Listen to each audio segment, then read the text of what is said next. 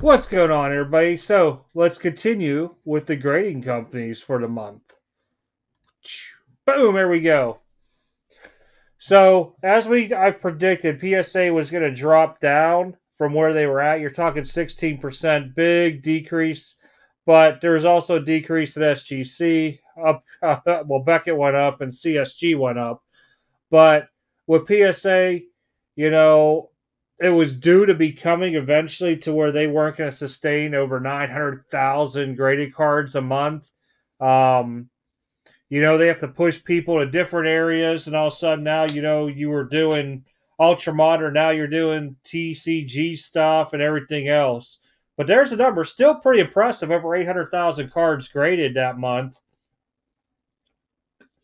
SGC still almost at the 100,000 mark.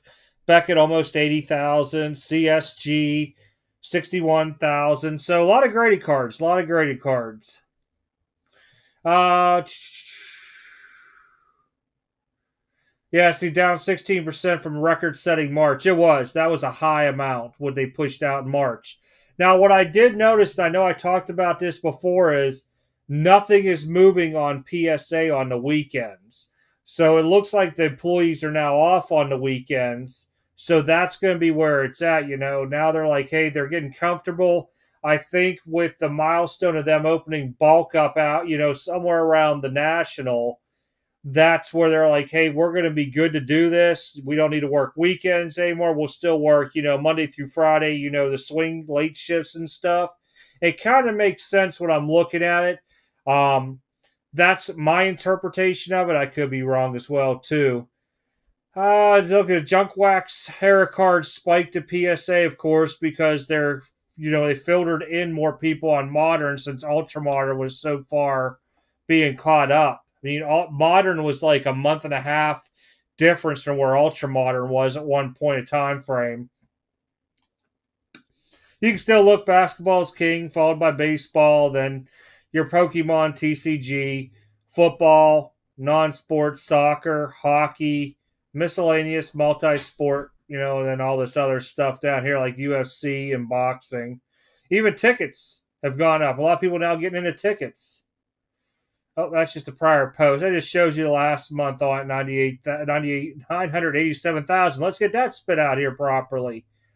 But this is always a follow-up video to the 10,000 Club with the very, very exclusive 20,000 Club video that I like to do just so people have an idea with the graded piece onto it. This is all provided by gemrate.com. Got to give them the credit because they put in the work to do all this. And, it's really nice to see stuff like this. There is actually, if you're on Facebooks and in the My Slabs Facebook group, somebody actually provides something like this, but they actually break down a lot of the smaller grading companies. Some that I think they're defunct because they haven't updated anything in a very, very long time.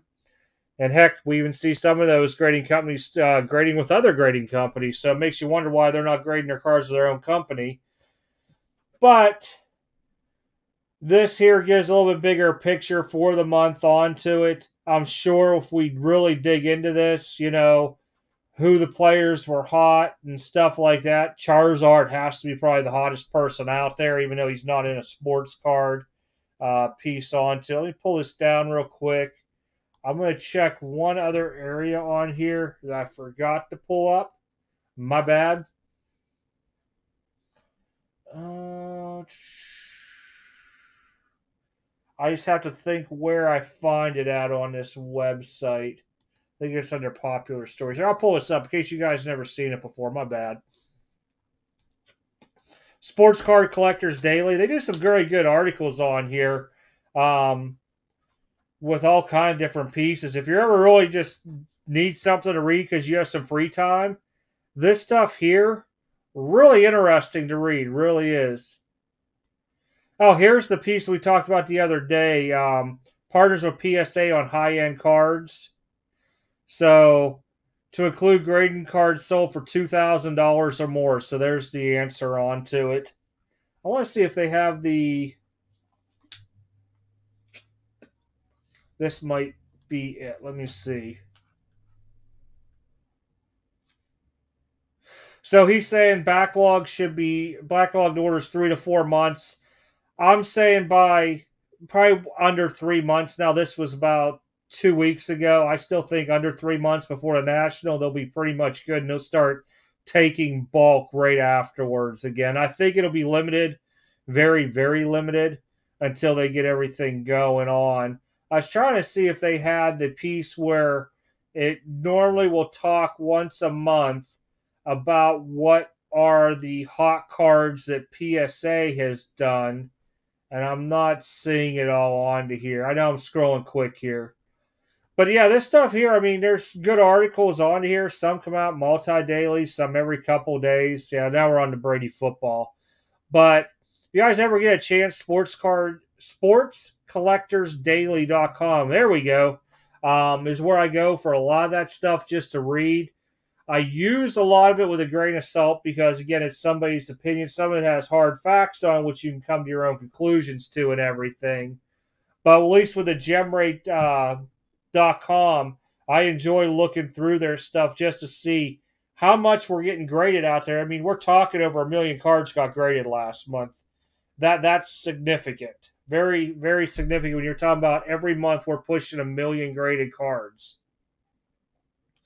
Eventually, it's going to be hard to find raw cards, I think, out there. All right, everybody, take care. Have a good weekend. Don't know what day I'm putting this video out because I don't even know how many videos I've done already today. But if it's a weekend, have a good weekend. If not, have a good start of the week. Remember, Overtime will be live Friday night. Probably won't be on too long that Friday because I will be set up in Louisville on Saturday. So if you're in the Louisville area coming down, stop by the table, say hello. Talk to y'all later.